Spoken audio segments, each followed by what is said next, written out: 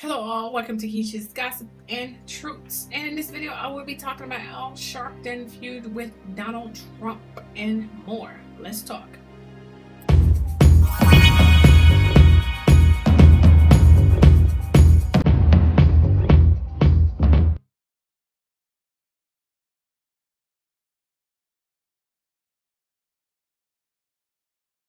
Now I've done many videos about Donald Trump on the Truth Show.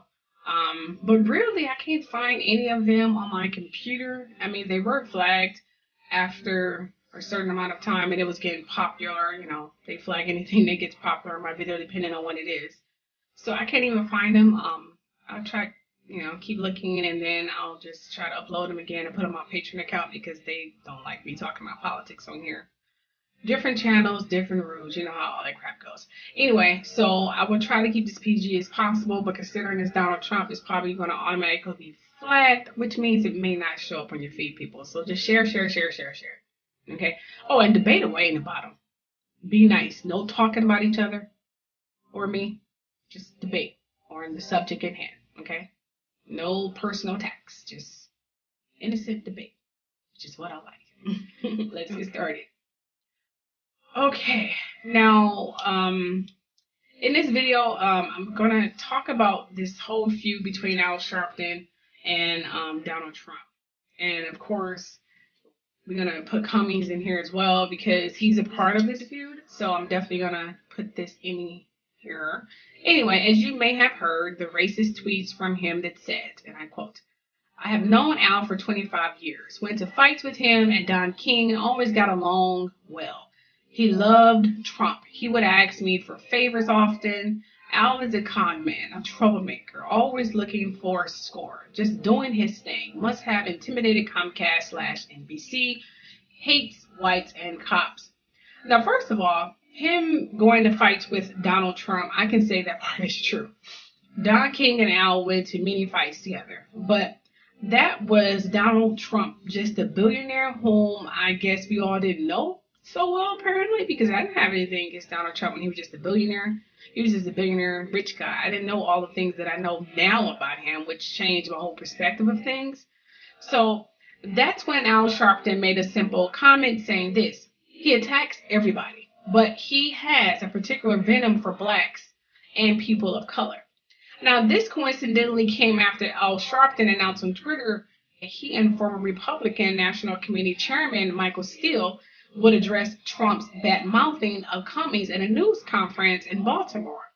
Now, if you don't know who Elijah Cummings is, here is a brief intro.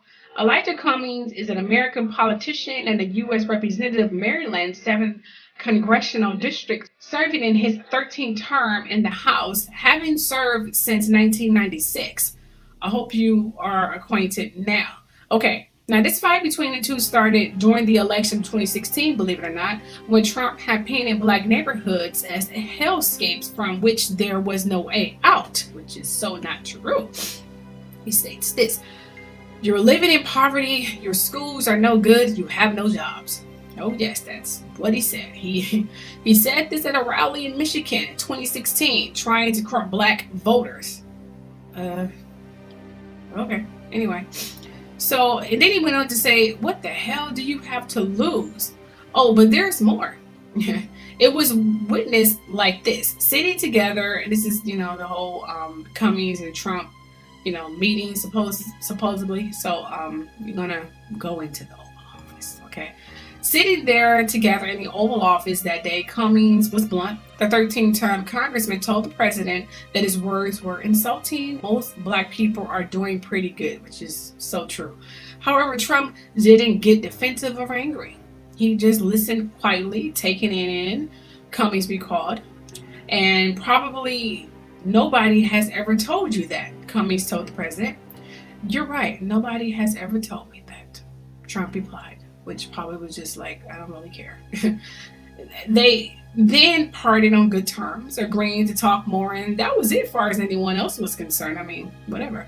But soon enough, it all came undone. That summer, Trump would tell reporters that there were very fine people on both sides of the clash between white supremacists and protesters in Charlotte, Virginia, that turned deadly.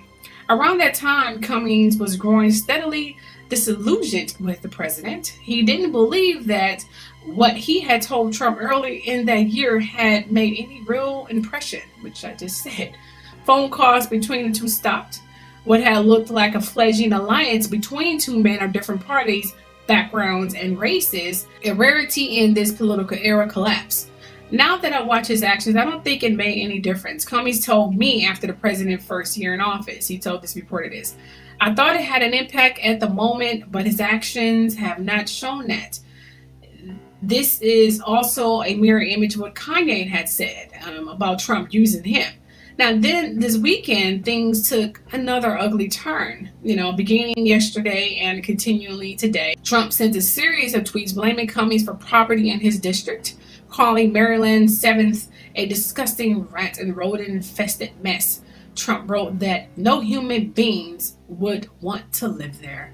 Neither the White House nor the Cummings office responded to, his request there and his comments and tweets. I mean, they tend to ignore most of them. However, minutes after the tweets, Fox and Friends, though, had aired a report showing trash strewn streets and decaying buildings in the West Baltimore neighborhood that is part of Cummings' district.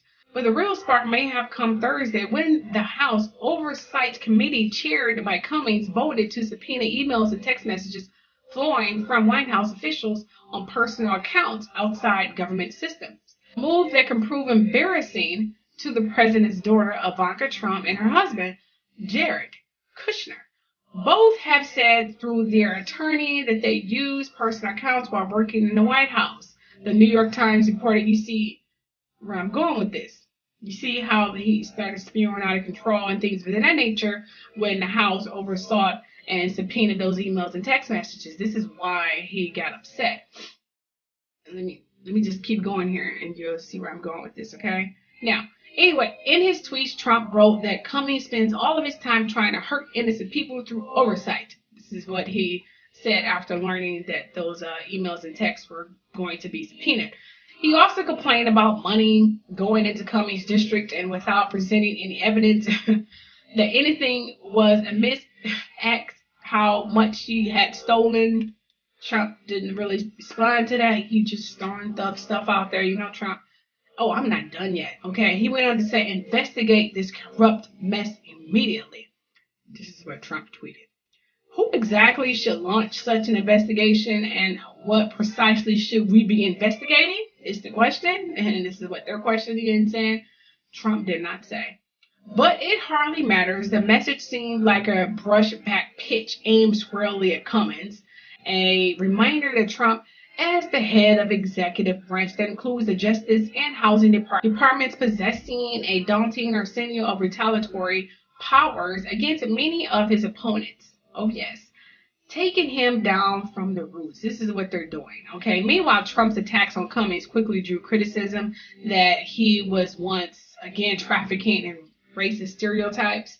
What defends the black majority district in Trump's characterization is the poverty of West Baltimore. Ignored are landmarks such as the Inner Harbor and the acclaimed Johns Hopkins Hospital, as the Baltimore Sun noted in an editorial published yesterday, and many others. This was all unmentioned, by Trump. Apparently he overlooked that piece of sweetheart. Anyway, so, of course unmentioned by Trump was the district income of $61,000, a sum exceeding that of nation as a whole. Cummings, the newspaper, also wrote, has been a thorn in his president's side, and Mr. Trump sees attacking African-American members of the Congress as good politics, as it both warms the cockles of white supremacists who love him and causes so many of the thoughtful people who don't to scream. I can go on and on, but I think you get the freaking picture. Although I'm sure this video will be flagged. I'm not judging, or choosing sides. Just literally reading articles and bringing public awareness, which is my right of freedom of speech. So tell me your thoughts below. I will keep you posted if they'll allow me to. They're flagging both my videos here and The Truth Show, which is crazy because my videos don't get anywhere. They're literally like pathetic. I mean, in order for me to get anywhere on this freaking platform, I'm gonna have to talk about straight bullshit. You know, like just piggyback off of other people's channels. Literally, it's how you make it on YouTube.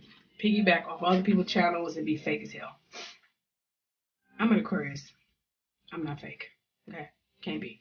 So anyway, so don't forget to subscribe and hit that bell so you get notifications for when I upload a video. And also follow me all on my social platforms, The Truth Show and The Truth Show Deluxe channel. And also support my Patreon account. All the links are below. See you all there. I love you all. Bye.